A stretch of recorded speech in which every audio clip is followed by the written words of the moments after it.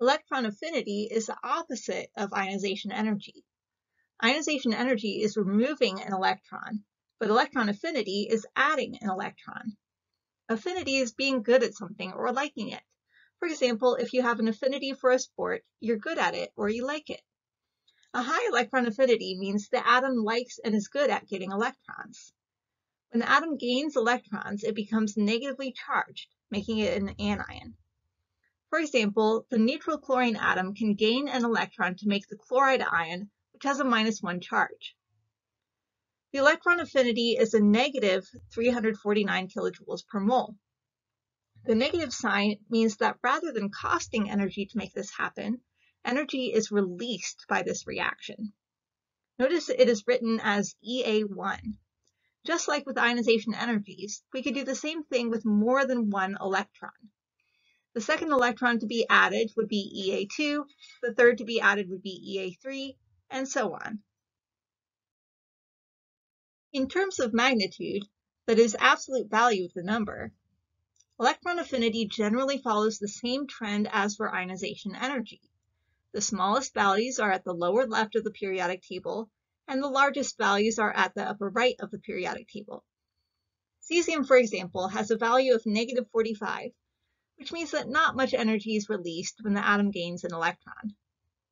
Cesium has a low electron affinity, meaning it does not want electrons. Fluorine, on the other hand, being in the upper right, has a high electron affinity, meaning it really wants electrons. It will release 322 kilojoules per mole of energy when it gains an electron. The exception to the overall trend is the noble gases. Even though they are on the right side of the periodic table, they do not want electrons.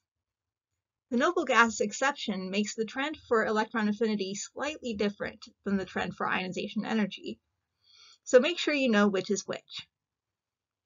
The magnitude of the electron affinity increases across a row as effective nuclear charge increases, because the electron that is being added feels more attraction from the positive charge in the nucleus.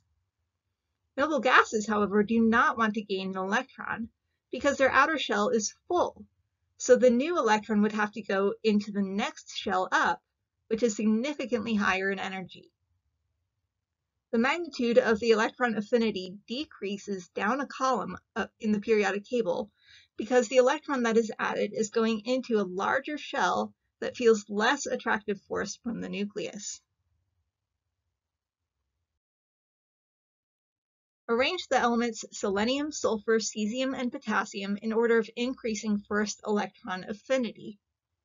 Is it A, selenium, then potassium, then sulfur, then cesium? B, selenium, then cesium, then sulfur, then potassium? C, cesium, then potassium, then selenium, then sulfur? Or D, sulfur, then selenium, then potassium, then cesium? The correct answer is C, cesium, then potassium, then selenium, then sulfur. We can walk our way along the periodic table to find the answer. The lowest electron affinity will be in the lower left of the periodic table, so that would be cesium in this problem. We go up and right to get to potassium, right to get to selenium, and up to get to sulfur.